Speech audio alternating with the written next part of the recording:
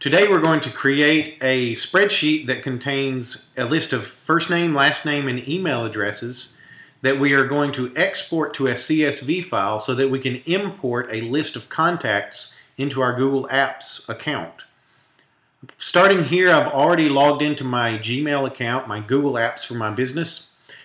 And in the top you'll see I've already selected Mail. We're in the Mail interface. I'm going to click on Drive. Now when this loads up, we'll see that here's a list of documents that I have actually in my Google Drive. I'm going to create a new document. I'm going to say a spreadsheet. And we're going to title this spreadsheet Contact List. From here we need to make 3 columns, and the headers for these columns need to be as shown here.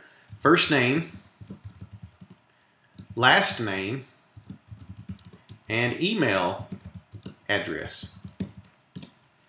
I'm going to put in 3 sample users. I'm going to say first,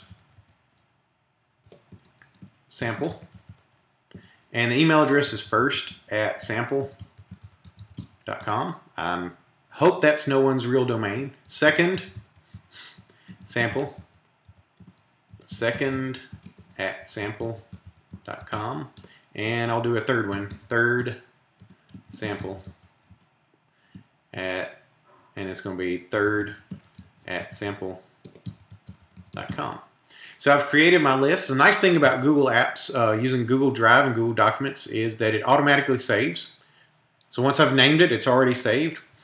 What I want to do now is I'm going to actually download this. I'm going to go to the File menu in Google Drive and go down to Download As, Comma-Separated Values, CSV. When that takes place, you'll see the little animation, and now it's been downloaded into my my downloads folder. I'm going to go back over here to my email, and we're going to scroll over to where it says Contacts, and we're going to click on Contacts. That's going to bring up my contact list.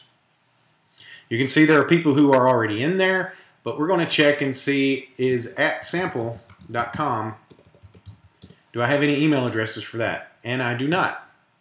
So I'm going to go to More, and I'm going to import those email addresses I just created.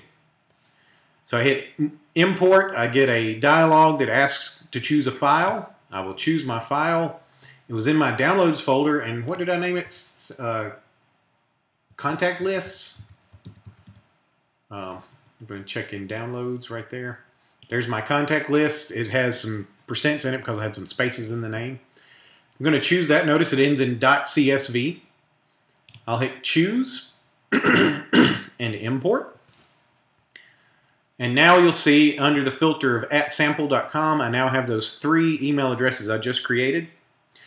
If I wanted to put those into a group, I could actually select those, 1, 2, 3, and then create a group, and we'll say Create New, and we're going to name this group the Sample Email Group for all those people at sample.com.